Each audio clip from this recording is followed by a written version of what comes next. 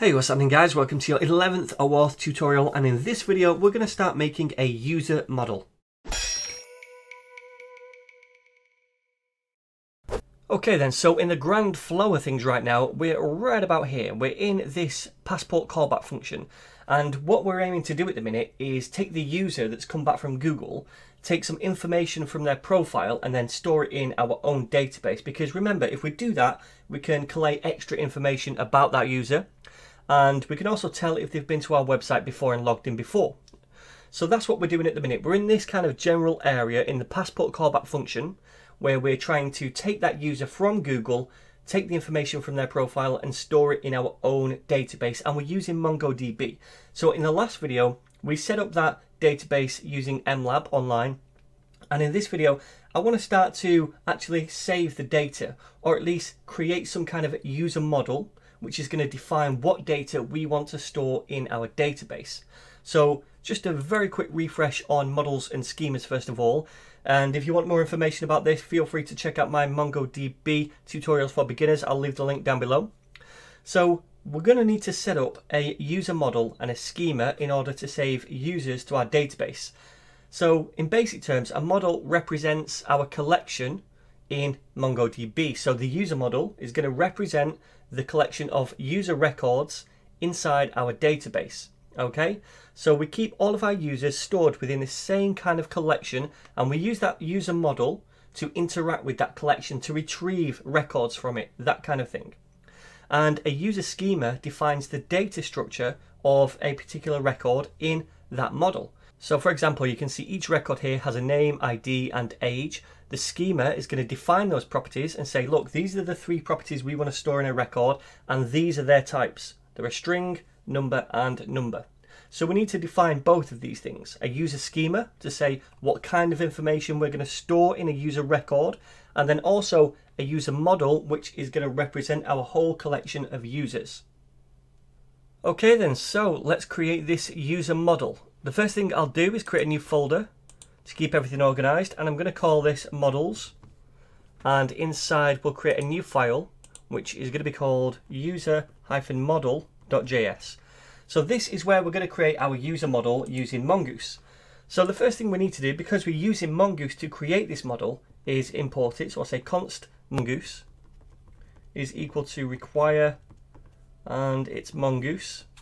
So don't forget we installed that before. And the second thing I want to create is a constant called schema, and I'm using a capital S for this. This is the convention, and set that equal to mongoose, which we just required, dot schema. Okay, so now if we want to create a new schema for a particular model, a new data structure if you like, we're going to say we want to use a new schema, right? So Mongoose is providing this for us. It's allowing us to create this schema, this kind of document or record data structure, so that we can pass that into a model. Okay, so let's define this schema first of all. How do we want our users to look? Well, we'll keep it pretty simple to begin with. Now the first thing we're going to do is create a constant, and we're going to call this user schema, right? So this is going to be the schema for our user model. This is going to define how we want our user records to look. So we're going to set this equal to a new schema, which is this thing right here, right? Remember, we're using mongoose.schema.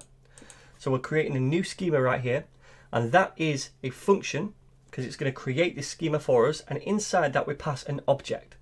And in this object is where we define how we want our records to look. So which properties do we want them to have? Well, we're going to keep it simple. I'm going to say we want a username for each user, and that is going to be a string. So on the left, we say what the property name is going to be. On the right, it's the type of that property. So this is a string, right? The next one is going to be a Google ID because they're logging in using Google. So I think it makes sense to store that Google ID because, say for example, a user comes to our website for the first time and they log in using Google, then we're going to retrieve that Google ID.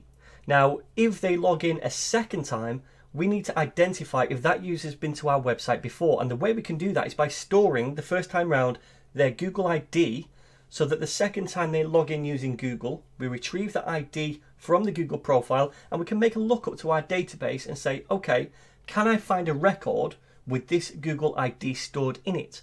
And if we do store that, then we can match it up and retrieve that record from our MongoDB.